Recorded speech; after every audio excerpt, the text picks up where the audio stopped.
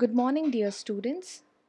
Today we will begin with a new history lesson, chapter number 3, Applied History. So far, we have studied about historiography and various ideologies by various historians. Today, we will see how history can be applied or used in the present day. I want all of you all to have your textbooks open, page number 15, chapter 3, Applied History. Let's begin. What do you mean by applied history? Applied history is also known as public history. Why public history? Because it is open to all people to study. A lot of people have the misconception that history is meant only for people who want to pursue more about history. All right. But in this lesson, we are going to see how history can be used even by us common people and how we can apply history in our daily lives. Applied history is a field of study concerned with the application of history for the benefit of people in the contemporary and future times. Contemporary in the present times. How it is beneficial for us to have knowledge of history of the past. We all know that we have to go ahead in our times. If we are facing various problems, we have to look back into the past and see what those problems are, what caused those problems, and also if we are still facing it in the present, what are the various steps that we need to take in order to make sure that we don't face these problems again in the future. Knowledge of history is useful as it can provide guidance in finding solutions in contemporary social issues and incorporate them in the social planning. So, when we are planning for a society, various steps, various bills, maybe certain resolutions that the government has to pass for the welfare of people, it has to be done based on previous knowledge. What has happened in the past? Did people suffer because of certain bills and rights that was given out to the people? If yes, then what changes need to be made so that the future of the country do not suffer? Knowledge of history is essential for this purpose. The projects and programs related to applied history can create opportunities for people to participate along with technical experts. You know that when we study about history, the need of an expert is felt. Why? Because they are the ones who can learn how to manage certain documents. If it has to be given into the hands of a common man, maybe we will destroy those documents which are very ancient. So a person who is an expert in these fields can help us to give us more information as to how to preserve various historical monuments, structures, so that it can be useful even for the future.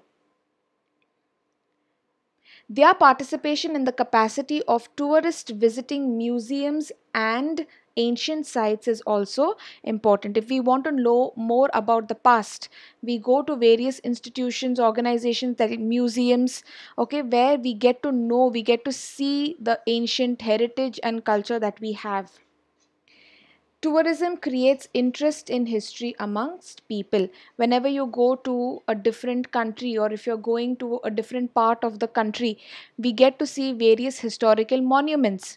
You want to go and see forts or palaces of ancient kings. Why do we do this?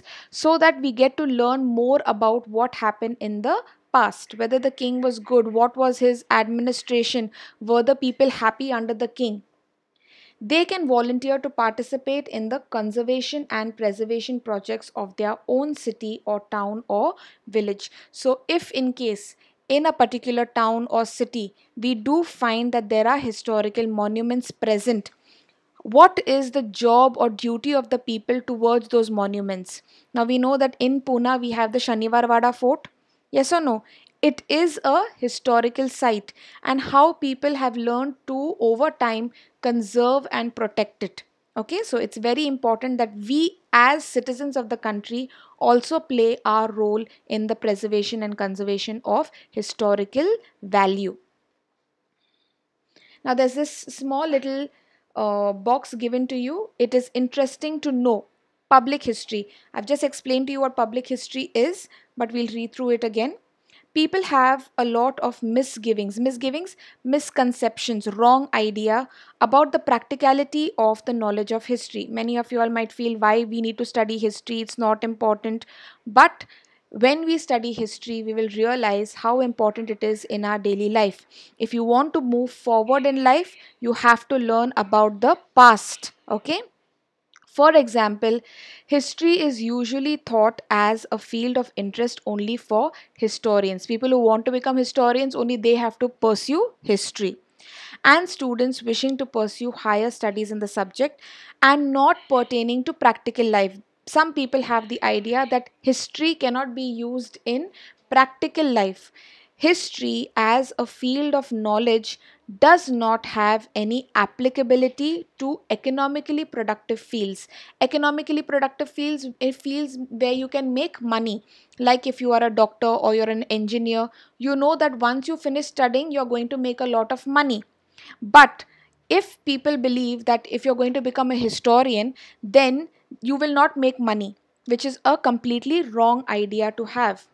Public history helps to overcome such misgivings and makes history meaningful in everyday life, connecting people to history. So, this public history becomes easier for people to understand how we can use history in our daily life. There are many universities abroad where various courses in public history are offered. Srishti Universe Institute of Art, Design and Technology is an institute at Bangalore, Karnataka.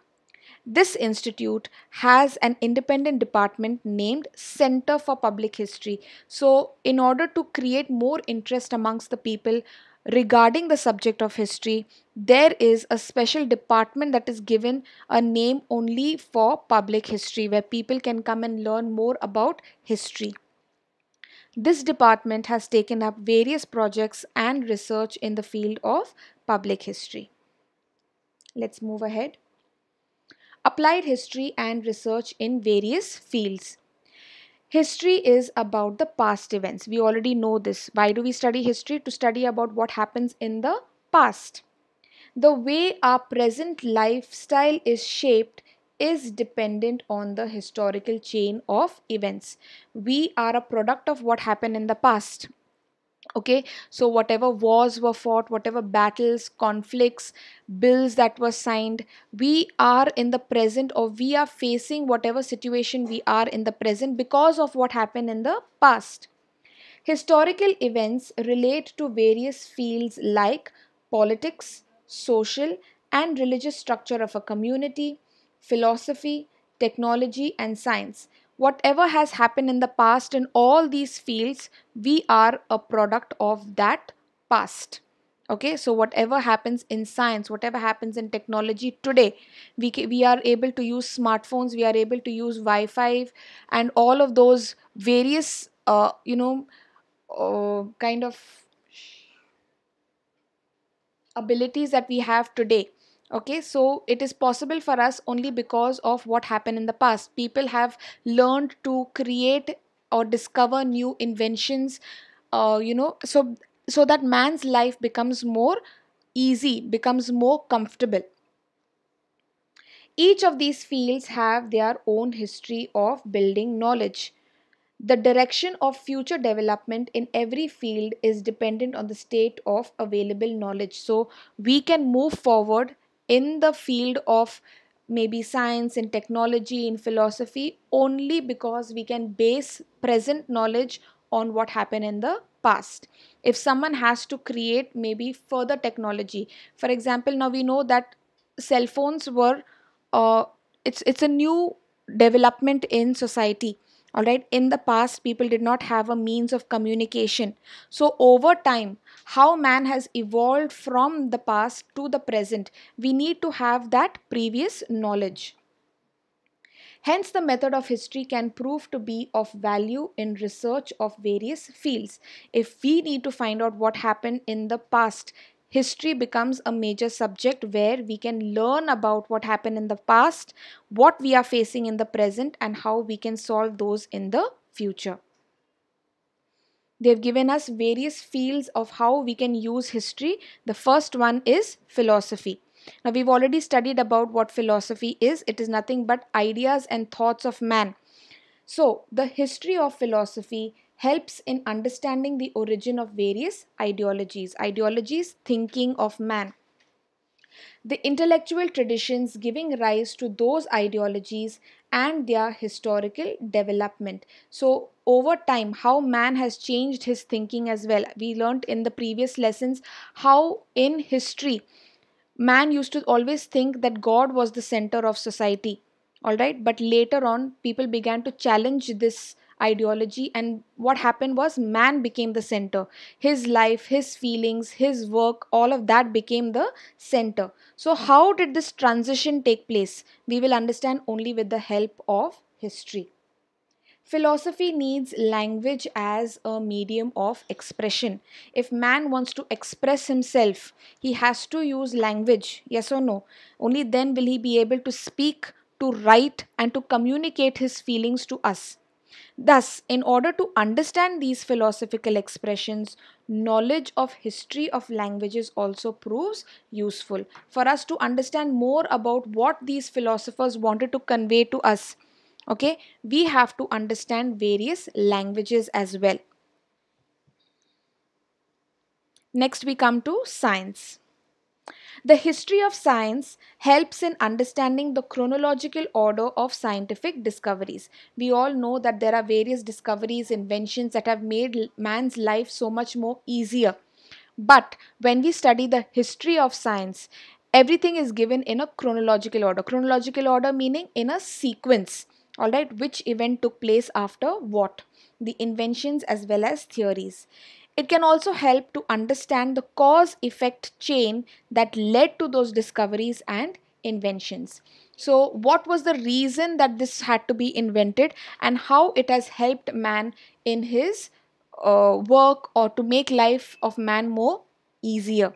For example, if in the olden days there was no electricity, people would always light candles in the house.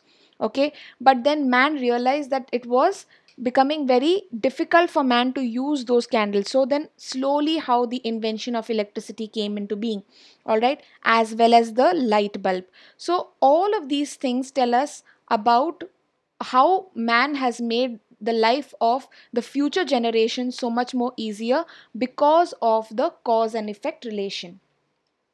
It is said that need is the mother of inventions. All of you all have already heard about this very famous proverb. The need is the mother of inventions. If you don't need it, you don't need anything to be invented. But the minute the need arises in man, we need to make life more easier, then man begins to think of what are the various ways he can do certain things in order to make life much more comfortable, much more easier. Scientific discoveries, inventions are often the effect of human efforts to fulfill a need and also curiosity. Man is very curious. He always wants to know more and more. And in order to fulfill this curiosity, he has more and more inventions. But before that, there is also research that takes place. Why do we face certain problems and how we can solve them? These efforts are based on already available scientific knowledge. We've already spoken of this. We need to know about the past so that we can solve the problems in the future. Knowledge of history of science helps in understanding the factors that facilitated a scientific discovery, invention, and also its chronology. So, therefore, in order to understand various discoveries, various inventions, we need to have the knowledge of history. Next, we come to technology. The history of technology helps in understanding the changes and their causes in the field of agricultural production, commodity production, architecture, engineering, etc. Now, what does this mean? Now, in the past, we all know that agriculture is the major occupation, okay, of India. But in the past, how did agriculture take place? What were the tools that were used by man in order to make sure that agricultural production was on a rise? In the beginning, people would use maybe cattle to plow the field. Now, man has invented certain easy machines. You have the tractor, you have machines that would till the land. Okay, so all of these have helped to make the life of man so much more easier. Now we would understand this only with the help of the knowledge of history. Okay, so we have changes that have occurred in all these fields, in fields of agricultural production and commodity production also. In the beginning we see how man used to use his hand in order to make certain things, but now machines are being made so that production is increased, and with increase in production, what happens, man can sell those products more in the society or in the market, and therefore earn a major profit.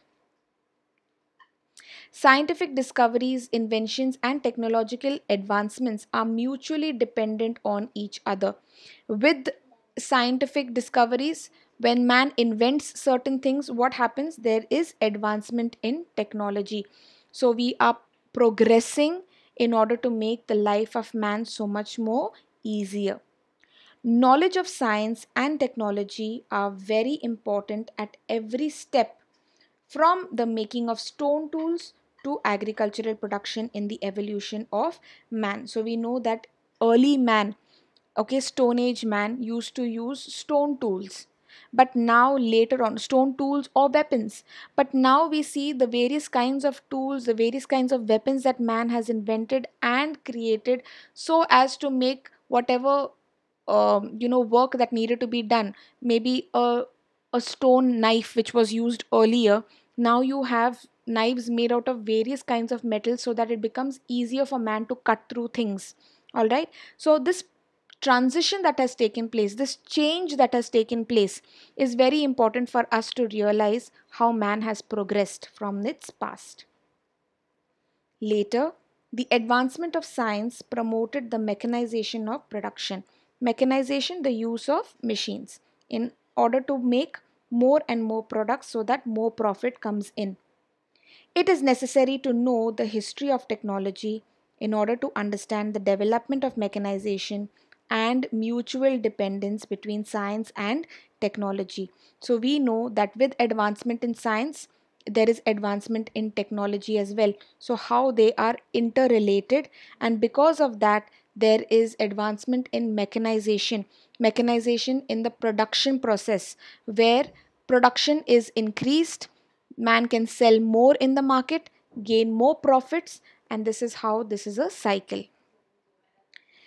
Next, we come to industry and commerce. The field of mutual social transactions expands with the growth of industry and trade. Now, we know that in the beginning, we need to have trade relations. Yes or no? Trade relations between countries, trade relations between within the country as well, within states. So, what happens is there is more and more social transactions that take place. People from various parts of the country come to big cities in order to get jobs. Yes or no? So we interact with those people. Therefore, this mutual social interaction keeps on increasing. It also promotes continuous development of the network of cultural transactions. I've already told you that people from various parts of the country come to big cities in order to get jobs, and when they come, they bring along their culture along with them. So we are introduced to new cultures, we are introduced to new people, new thinking.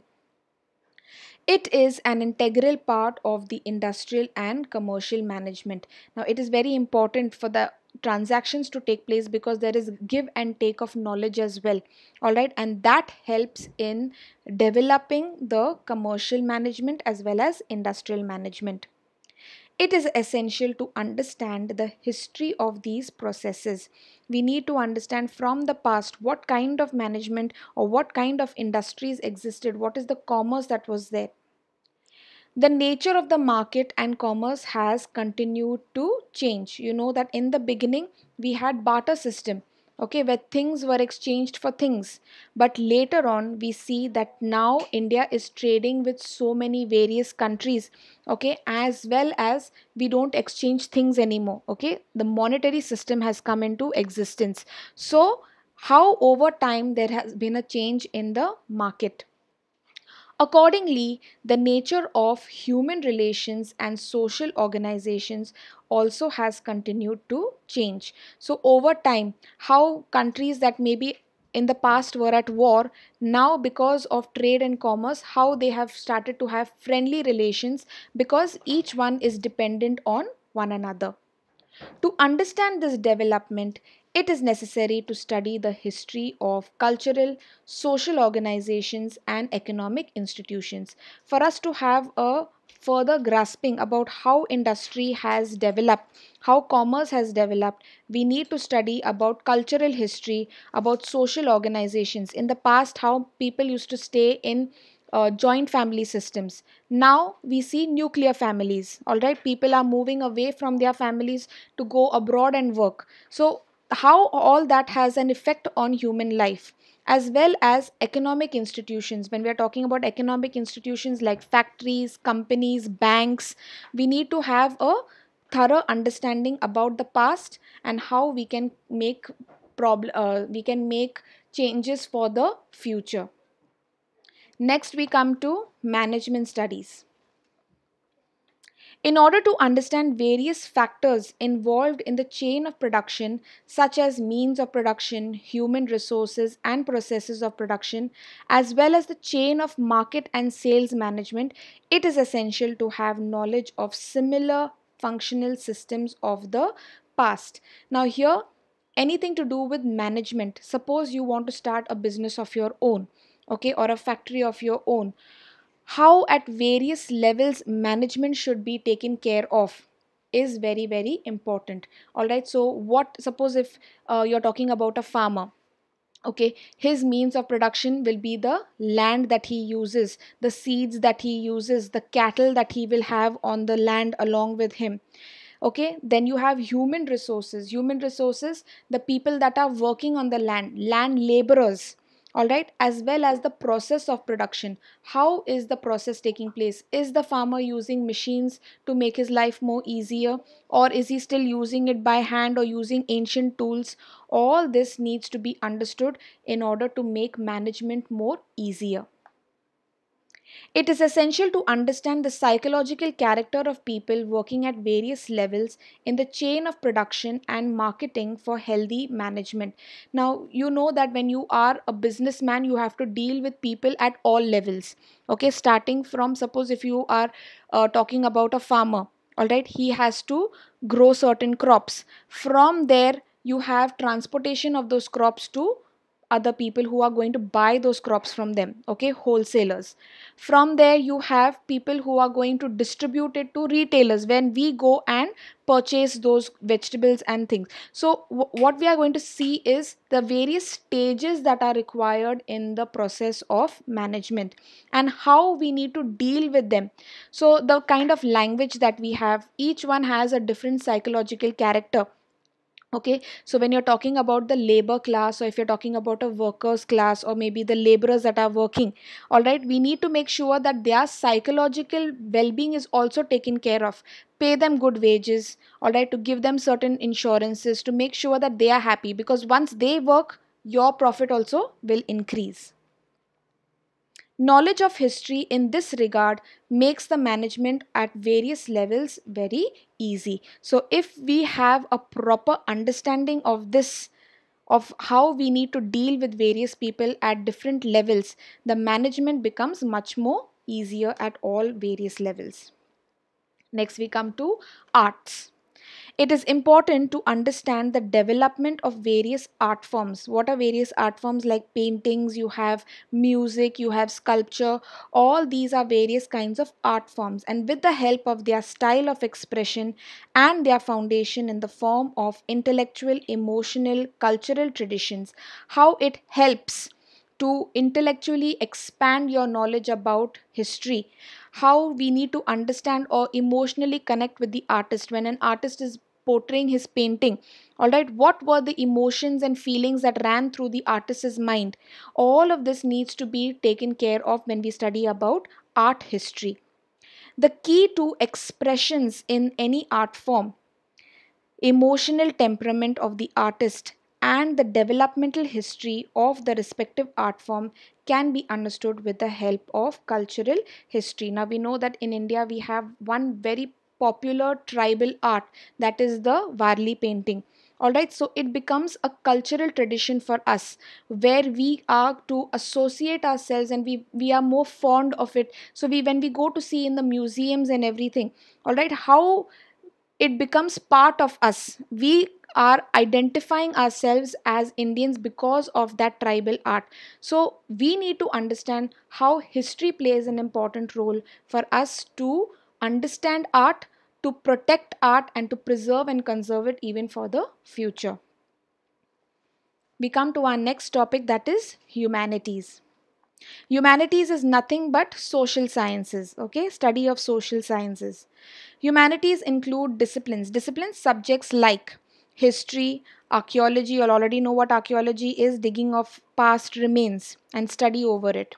Sociology is nothing but the study of society.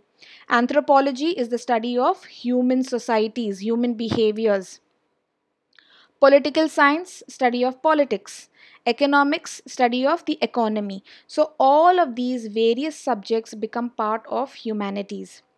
To understand the history of the origin and development of these disciplines is an essential part of learning. Each of these subjects has an origin. Who started it? Why was it started? And how it has benefited people from there. We need to understand this only with the help of history.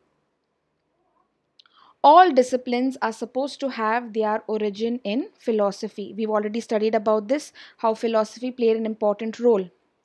Ancient people all over the world try to speculate, try to understand in order to understand the relationship between the universe and human existence. Remember when we spoke about philosophy and how people thought that God was the center of society, all right, that everything that happened because of certain magical forces or some divine intervention in between, all right. But later on, how people began to challenge this ideology and say that no, man is the center and his feelings and his occupations should be considered as important.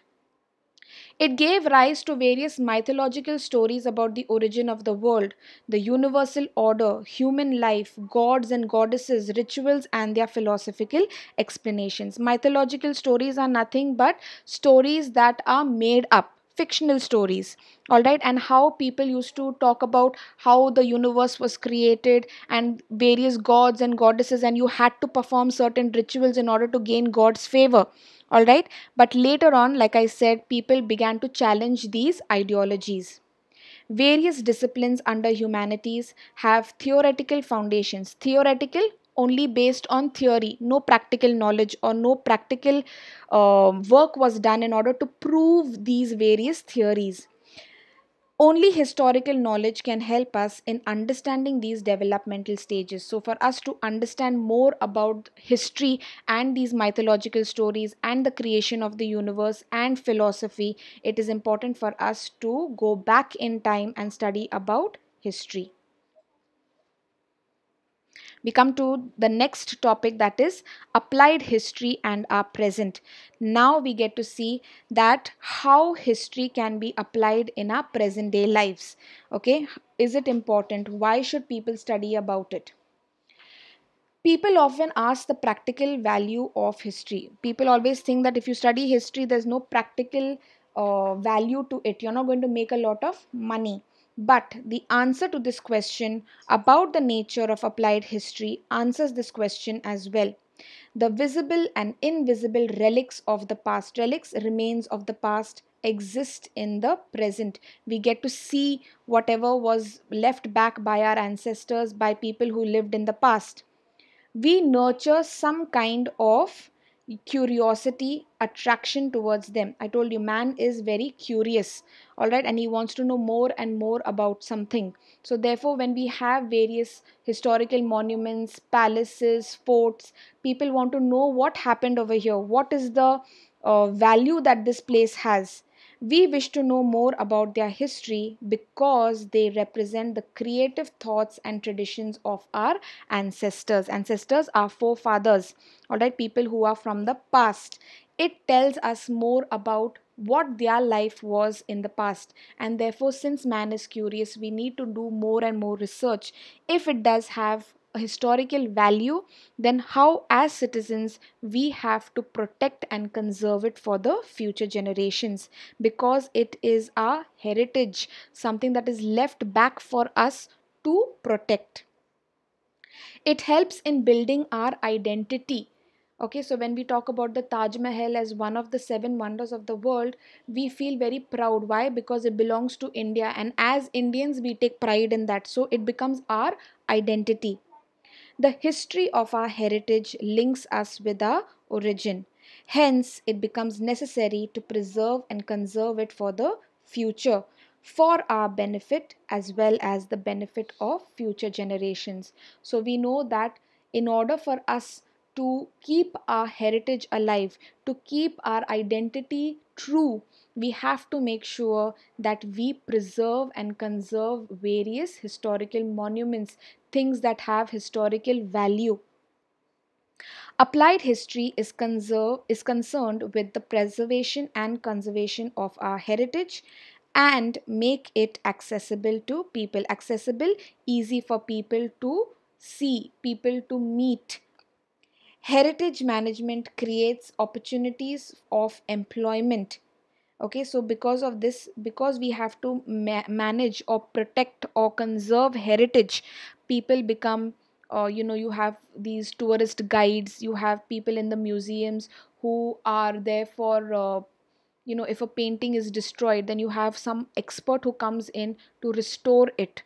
Okay, in brief, applied history can be described as an understanding of our present with the help of history and finding the right direction for the benefit of our future. So, when you have or when you study about applied history like public history, all right, we come to know what happened in the past, we get a better and clear understanding so that we can use those points for our present as well as move in the right direction for the future. All right, so with this, children, we come to the end of part 1. I hope that you all have understood all that I have explained so far. Please read through the lesson till here. If you have doubts, please feel free to mention it in the comments below. Thank you and have a wonderful day.